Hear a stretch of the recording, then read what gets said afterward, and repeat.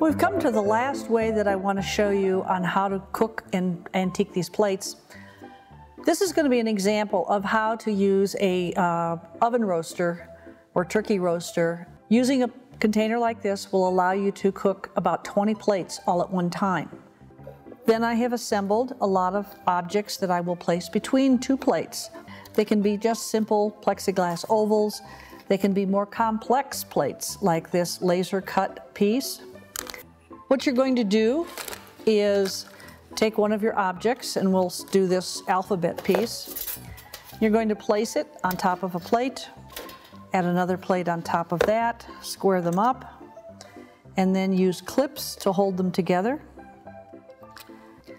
The shorter time that you cook these, the more golden brown they'll be. The longer you cook them, the more black they'll be. Now I'm going to stack these in the bottom of the roaster.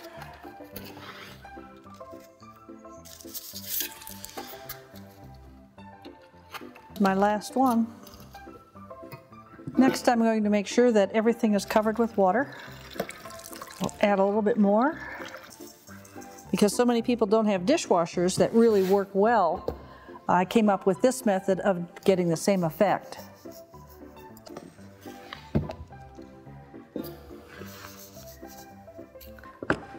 Right, now we're going to turn it up on high heat.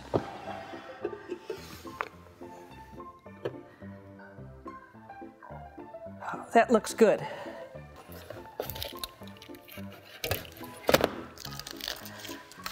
Wow, they got really black.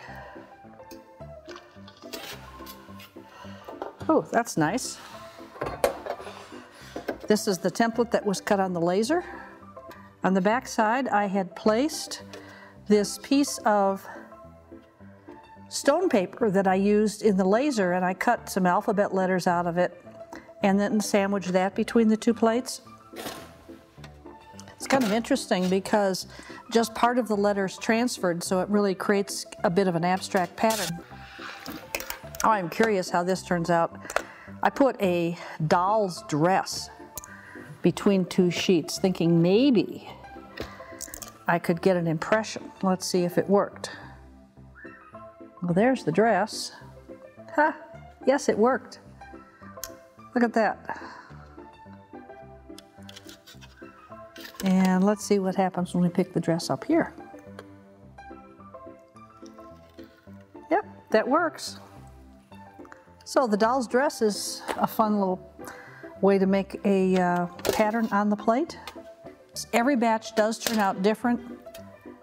That's the beauty of this process.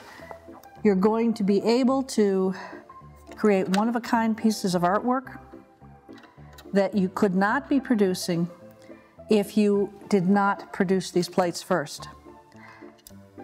The next step is to take all these plates in this box of water over to a sink, add a little bit of vinegar to the box, give everything a good rinse, and then stand them up to dry. I've chosen this plate, and then I have this picture, which is an old photograph that was taken in one of the photo booths.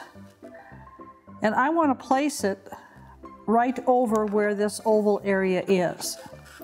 But of course that center oval area is going to obscure the face. So what I'm going to do is use the template outside to protect this area out here that I want to keep.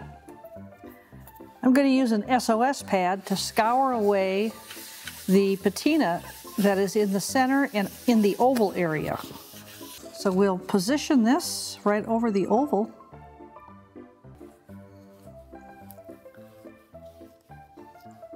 Then immediately take your roller, push the image down, follow it all the way to the end, and take it off.